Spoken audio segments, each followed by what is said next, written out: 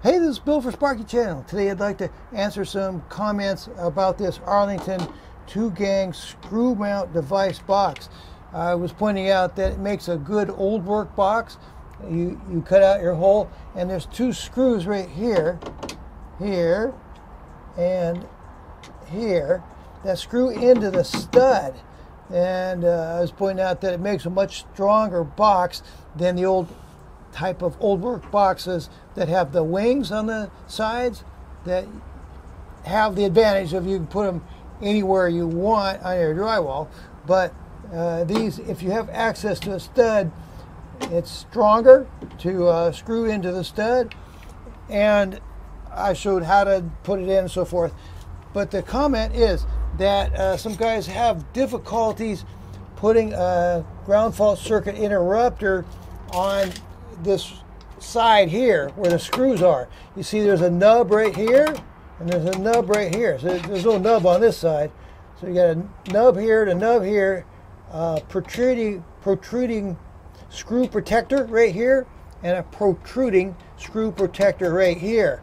So that's causing some guys problems with the GFCIs. So I have a GFCI right here, and I'm going to see if it goes in. First of all, let's measure up.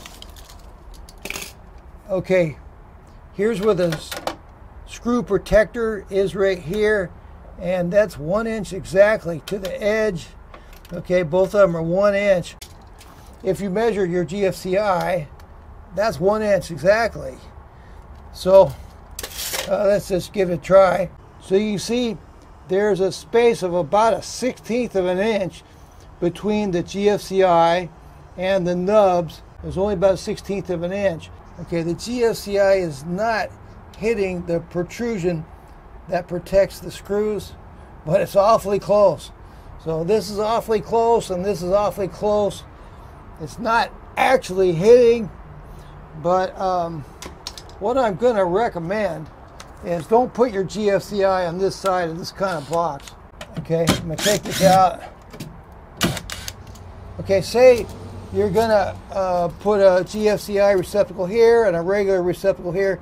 Well, on this kind of box, when you have these nubs here, the nubs and the screw protectors, put your regular receptacle on this side of this kind of box, okay? So now you have plenty of room right here between the receptacle and the nubs. It looks like about 1/4 of an inch. And you reach behind here, there's plenty of room between the screw protectors and the receptacle. Then go ahead and put your GFCI on this side. You got plenty of room on this side. So there's a tip for the Arlington 2-gang 2-screw device boxes. Put the smaller device on this side where the nubs and the screw protectors are, and put your GFCI or larger device on the opposite side. So I hope that speeds up your work and helps you to make more money faster. Okay, thanks a lot.